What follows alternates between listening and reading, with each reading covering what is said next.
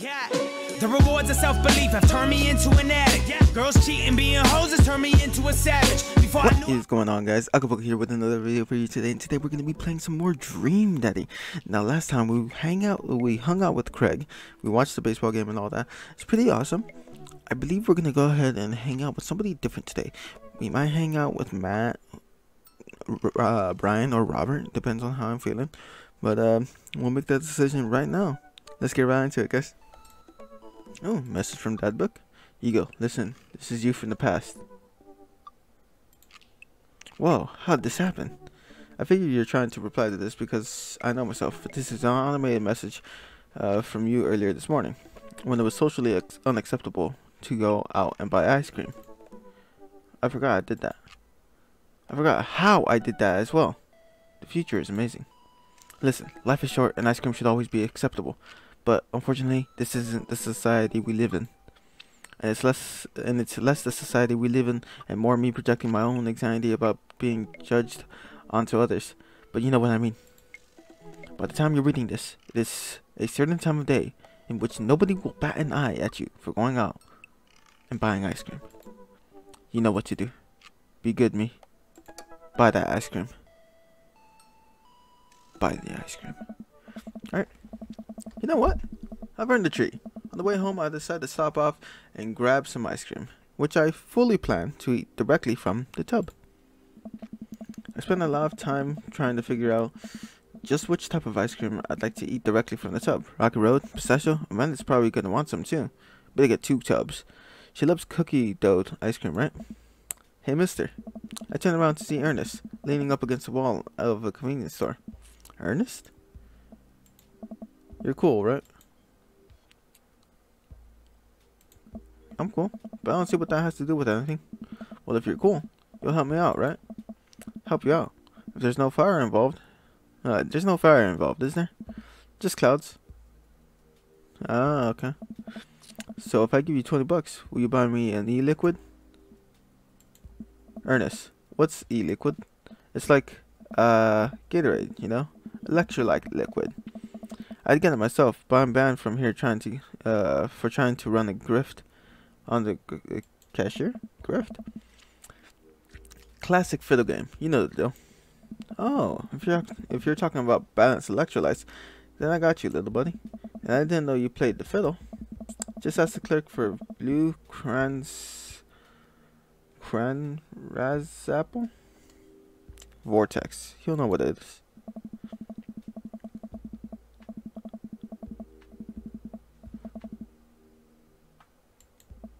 Say, where's your finest e-liquid? Behind the counter? You got an ID?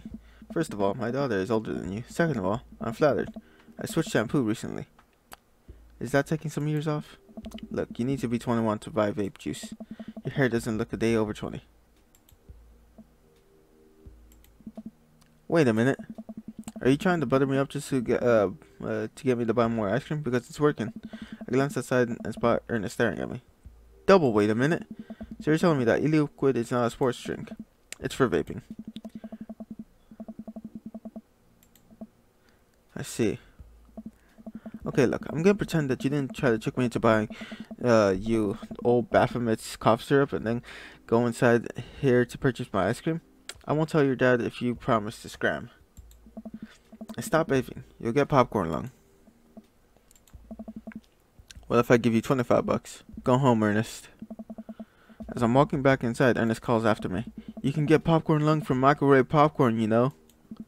I no longer trust this child, but the mere notion strikes fear into my heart. I go back inside and complete my purchase with a good cashier. Thank you, kind sir, for your time and generous hair compliments. I glance out the window to see Ernest still outside. Looks like he's talking to some of their poor sap. I guess I should go outside and save this other guy some grief. Wait a second, that's definitely a cop. Oh boy. I grab my tubs of ice cream and bolt outside. Ernest is already face down on the hood of a squad car. Ernest, did you seriously try to get a cop to buy you e-liquid? Do you know this kid? Yeah, we live in the same cul-de-sac. I know his dad.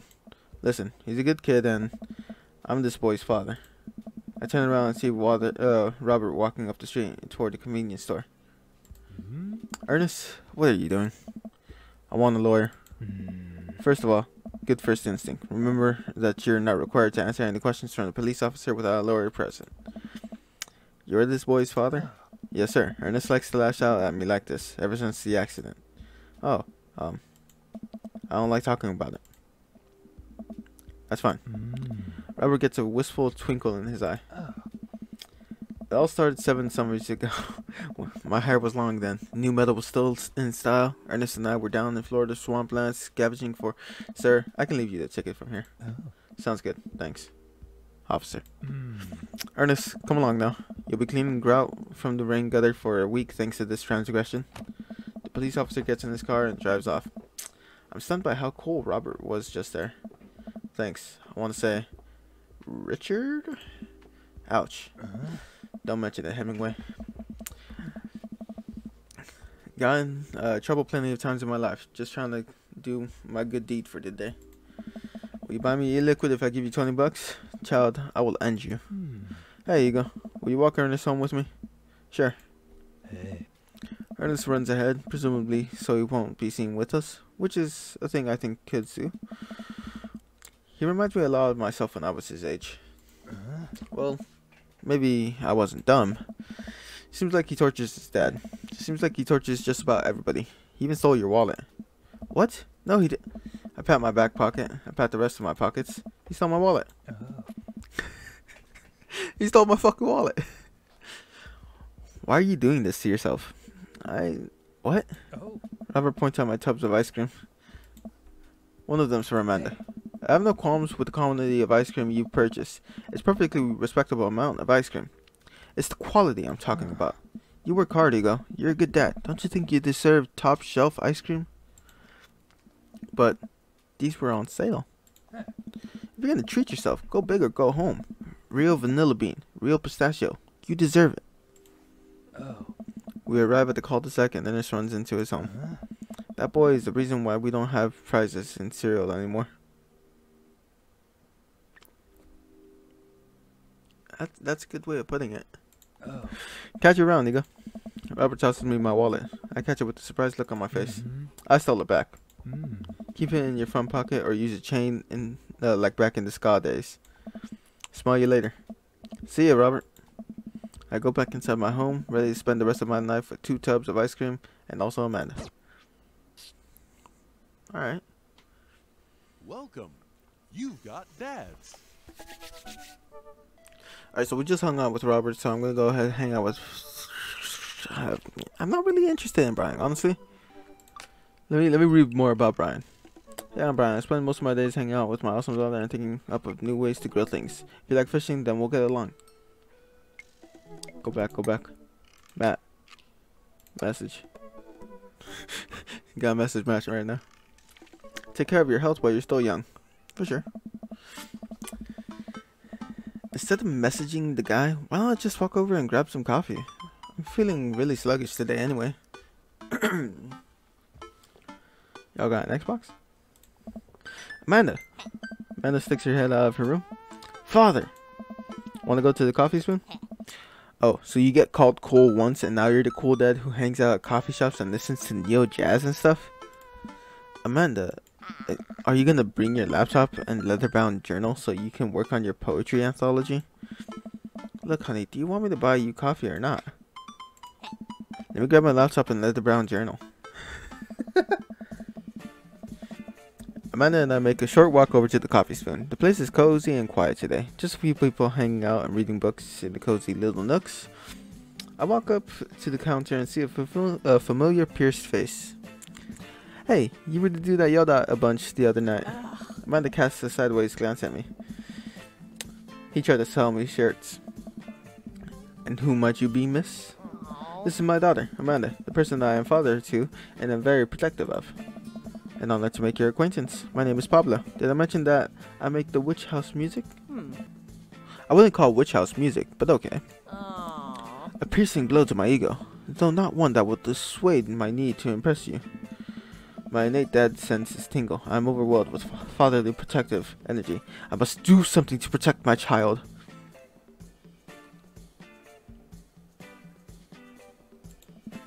Listen here, Pablo. I was very... God damn it. Listen here, Pablo. I have a very specific set of skills to, I could type press for people my age.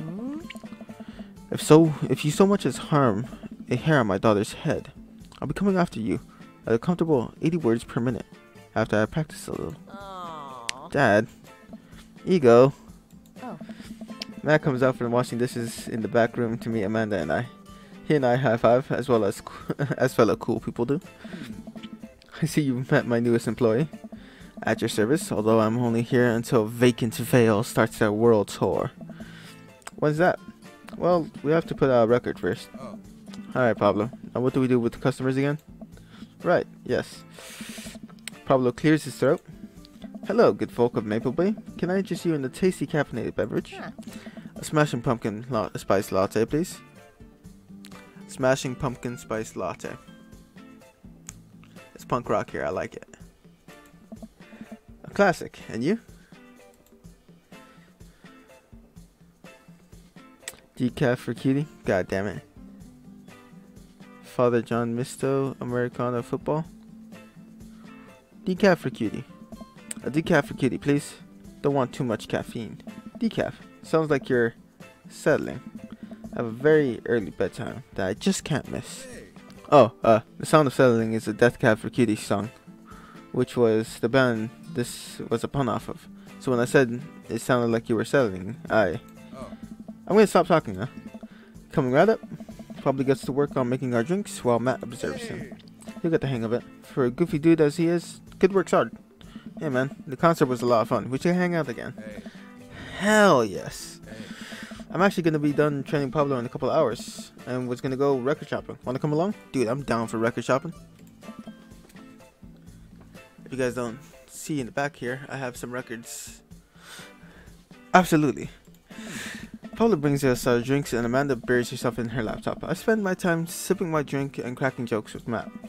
Last time we hung out, he told me that he had trouble hanging out with other people. But for some reason, he and I could talk and joke like old buds. It's weird. I feel really comfortable around him. Once Matt feels comfortable leaving Pablo on his own, I say goodbye to Amanda and we start walking to the record store. Have you ever been here before? No, I mean, I have a record player sitting in the living room, but I only have all I have are 2 copies of Frampton Comes Alive. Oh, this should be fun then. We're gonna find you some good stuff. The walls of the store are packed with posters, artwork, stickers, and records. A few people middle around, flipping through milk crates of albums. Some indie band is playing through the speakers. It's a nice vibe. Dover Ghost, Couples Therapy, Fake Beard, Arms Race, Sad Swears, Steady Bean, Yacht Club Miracle. So, why do people still buy records? Isn't it kind of outdated at this point? There's a lot of people who will try to tell you that vinyl sounds warmer or more true to the artist's intent, but I really think it's just nice to collect records. It's cool that in this day and age, we have just about every song ever created available instantaneously on our phones. But there's something about holding an album and getting to see the artwork in your hands that I'll always love. That's why I try to get as many records that I love in physical form as possible. Remember when we were kids and would have to wait around by the radio with a cassette tape so that we could record our favorite songs? Yeah, sounds great. It made each listen really special, and mixtapes were even cooler because of how much work they took. Now you just make a playlist. I think the last time someone gave me a real mixtape was in high school. I look around the multi-level record store and spot some genres: future wave, jungle, anarcho punk, nunsploitation. I have no idea where to even start. Man, this was a little overwhelming. Here, let me help you find something you might like. If you were a milkshake, what flavor would you be? That'd be strawberry. Purple? If I were a milkshake, would I be purple? I like purple a lot. I'll go with purple, honestly. If you could only buy one type of candle scent for the rest of your life, what would it be? Camouflage Summer Breeze, Spring Creek Fireball, Power Violence Cherry Blossom, Daffodil Mountain Spring. I love cherry blossoms.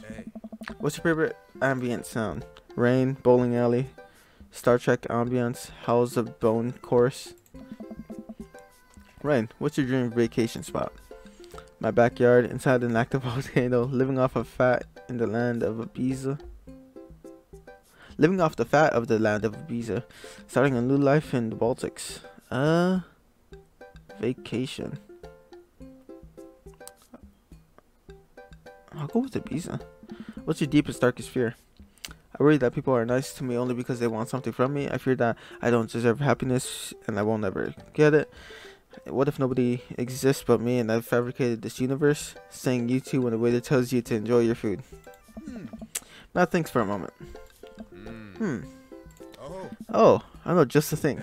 Matt runs to the other end of the store and returns holding a record behind his back. He shows it to me.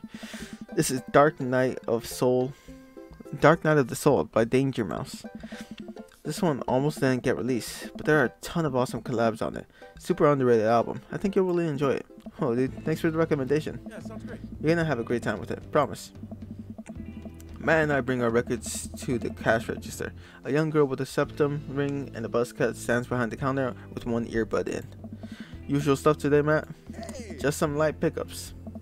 Matt places 3 albums on the counter. Swear I'm Good at This by Diet Sig, Forever by Mr. Skulls, and Great Assist by Remo Drive. Tight. The cashier rings up Matt and hands back his album in the bag. She stares at me suspiciously. Who's the nerd? Hey. Nerd is my buddy Ego. Ego? This beacon of human charm is Molly. I got kicked out of art school for destroying my paintings at the end of every critique. Lovely to meet you. Anyway, Matt, is the open mic night still on? Hey. You know it. Are the third waves gonna do special acoustic performance? I might see if I can get a few of the girls together. There's an open mic night going on? Hey. Yeah, dude. We do it every month at the Coffee Spoon. Some amazing talent always comes through. Got a flyer for it right here. Hey. You and Amanda should come by that night. Oh, man. Matt blushes. Oh, I mean, if you're not doing anything. oh man. Will Vacant Veil be playing? Hey. If only. I finished paying for my record and we head out of the store. Man, what a trip down memory lane. I haven't been to a record shop like that since Vans had shag carpeting. Now that you mention it, isn't it strange to think of all those weird little musical memories? How do you mean? Well, I think music is a very time and place sort of thing. A song is important to me not only in that I think it sounds good, but where I was and what I was doing when I listened to it.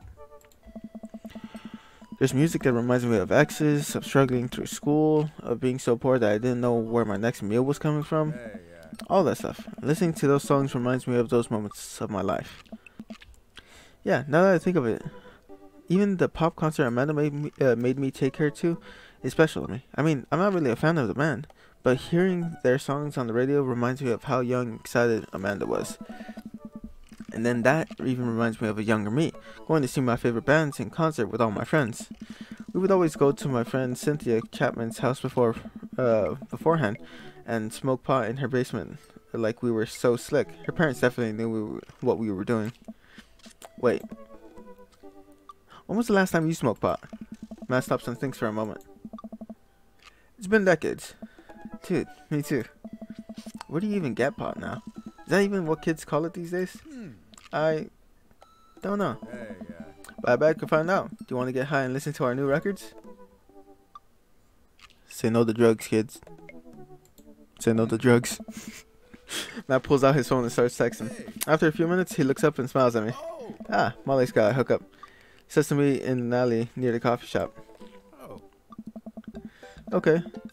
If it turns out it's the feds, you make break for it, and I'll take the heat. Just promise me that you'll raise Amanda like she was your own. You realize that weed has been legalized in the state, right? I definitely knew that. Hey. But we live in the dangerous times. You know what lurks in the seedy underbelly of Maple Bay? We could find ourselves in the wrong end of a deal gone bad. Just look out for Amanda. I swear. What? Oh, here's our guy. Coming around the corner is one of those nasty grease dumpers shrouded in darkness. It's a lean figure dressed in all black. And it's Robert. Excuse me, Mr. Drugman. Surprise. Oh my god. It's Damien's kid. Wow. Surprise, the person almost jumps out of their skin. It's Lucien, Damien's son. Who sent you? We're cool, man. We're cool. Says who? For all I know, you could be with the feds. Actually, weed is prove you're cool. What? I need to know that you're down or I bolt.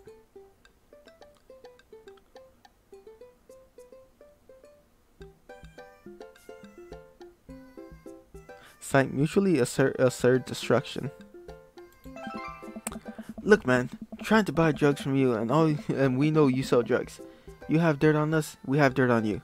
We're in this together now. Look, it's fine, I get it. Buzzcut Molly said you were coming.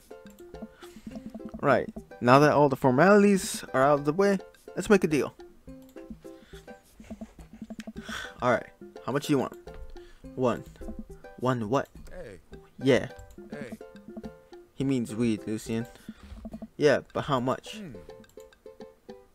Hey. One? Oh my god, look here, take this and give me $10. Don't tell my dad. Let's all forget this ever happened. Oh. I won't tell your dad if you don't. Lucien hands me a baggie of something and disappears down the alleyway. I open it and take a deep whiff. It smells like genuine drugs. Yes, sirree. That went smoothly. Yeah, we should go off public property before we smoke this. Oh. Great idea. Let's head back to my place, yeah? Matt and I walk to our cul-de-sac and stop at the gas station on the way to buy rolling papers and soda. I feel like I'm 16 again. Carmencita's having sleepovers tonight, so that'll give us all the time we need to do drugs. Oh. Awesome, let's do some drugs. Matt pulls one of the records out of his bag and puts it on for us. I plop down on the comfy leather couch and look around his place. There are a bunch of band posters, and his record collection takes up an entire wall. He also has a keyboard mounted on his wall. And I'm liking the look of the speaker. Next up. Whoa, what a collection. Also, I like the upstairs little thing he has going on. That's actually pretty cool. Been collecting my whole life. It was nice to finally get them all in one place after being on the road for so much of my life. Had to ask my parents to hold on to them for me. Matt sits down next to me and we lay the marijuana drugs out on the coffee table. Do you want to do the honors?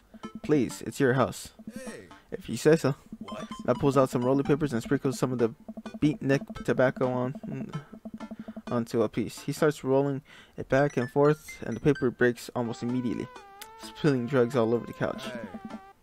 Never was too good at this. Hey. Matt tries again and is able to successfully roll a nice looking weed cigarette. He hands me a lighter and the blunt, I think, and I take it. Well, let's open up the nug, smoke some of that gateway drug, rip that golf fairway. What the fuck? Smoke some of that gateway drug. I don't know if that's what people call it. I like to try and inhale deeply. This is not what I remember. It's been a while though. Maybe pot drugs have just gotten more potent since the last time I've smoked. I pass the joint to Matt and cough a little bit. Should it sting this much, or am I just a baby? What? Matt takes a hit and his eyes go wide. That's not weed. Oh god. Oh. Did we develop a taste for meth? No. It's, I'm guessing, oregano? Matt takes another hit and winces. Yeah, this is oregano. I sniff the air. Yeah, that would definitely explain why it smells like a pizza place in here. That little punk threw herself off. Hey. To be fair, it was $10. Oh well, we can still relax and enjoy the music sober. You know what? You're right. Oh. We sit and listen to the Diet Sig album that Matt bought, which is catchy as hell. I look around the room again and see photos of Carmencita growing up. I spot a young woman with a huge smile in one of the pictures with the two. Who's that? Oh, that's Rosa. She was Carmencita's mother. She died when Carmencita was young. I'm sorry to hear that. Amanda lost Alex at a young age too. I can understand how hard that must have been. I look around again, spotting a framed gig poster hanging on the wall on it. There's an illustration of Matt and Rosa surrounded by flowers. The cursive lettering reads, "Stillness, the dancing." Looks like they played the Soundgarden. They played the Soundgarden over a decade ago. Were you two in a band together? Oh. Yeah. That was the reason I was touring so much when I was younger. We traveled the whole country in this rinky-dink little van. It was hard.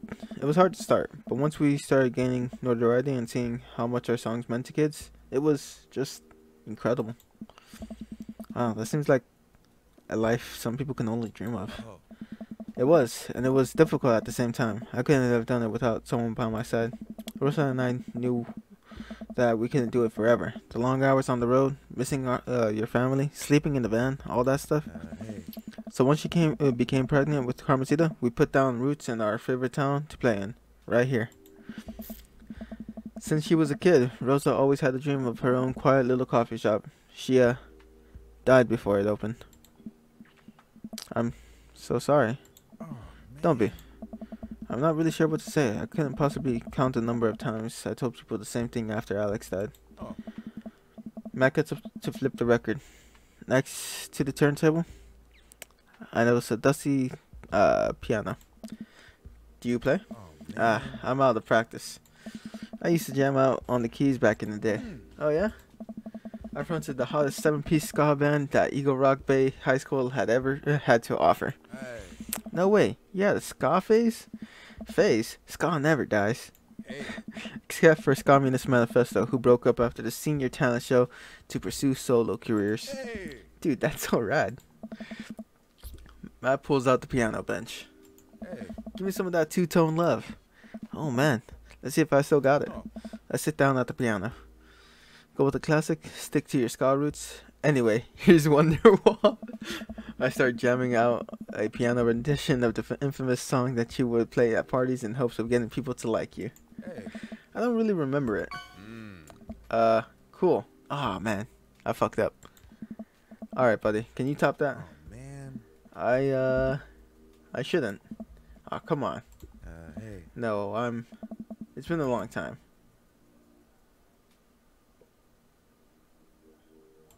I'll drop it. Okay, buddy. Sorry to put the pressure on you. Hey. I mean, it's not a problem.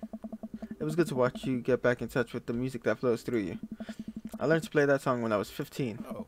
Man, I sit and listen to more records until it gets late and I decide I need to get to bed. Man walks me to my door. Hey. Let's never tell anyone about the oregano, okay? Deal. Wait. Can I tell my doctor? I don't know anything about the health effects of smoking oregano, and Hey. I think we'll be fine. Hey. Night, dude. That's my night. Damn, I fucked up. I should have played the ska. I walk inside and the house is dark, save for the sliver of light coming from beneath Amanda's door. Huh.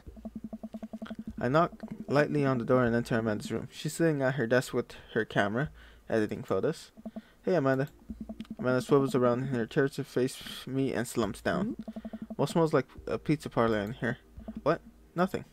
So, what's up? Dad, I'm hungry. Ah, Wait, no. Hi, hungry. hey. No, I'm Dad. Amanda collapses on the floor. I promised myself I'd never let it come to this. Sorry, kiddo. You set it up. I spiked it down. You're a monster. Want some spaghetti? Yes, please. Okay. Amanda and I boil pasta and heat up some sauce in the pan. Well, I boil pasta and heat up sauce while Amanda watches. Despite my best efforts, I'm not able to set it on fire. How was the record collecting? It was great. Did you know that Matt used to play in the band? No way. Was he good? I don't know if the band was good, but he played some piano for me tonight, and it was amazing. He didn't play piano for you tonight. Hey. He played piano for you? Dude. Yeah, I brought it up and that he should play at the open mic night that's happening at his coffee shop, but he kind of got weird about it. Hey, I saw the flyer for that. We should go. It's not too late to start a father-daughter punk band and play a couple tunes there. Yeah, let me break out my glockenspiel. I think I only know hot cross buns and I can work off the chord progression. Amanda and I have a nice dinner before she goes back to her room to do photography stuff. I end up watching True Life. I'm a house hunter. They're staging an intervention for the house hunter who is crying uncontrollably over the color of the walls. They know they can paint the walls of their house any color they want, right? That song is stuck in my head all night. For sure. Date complete.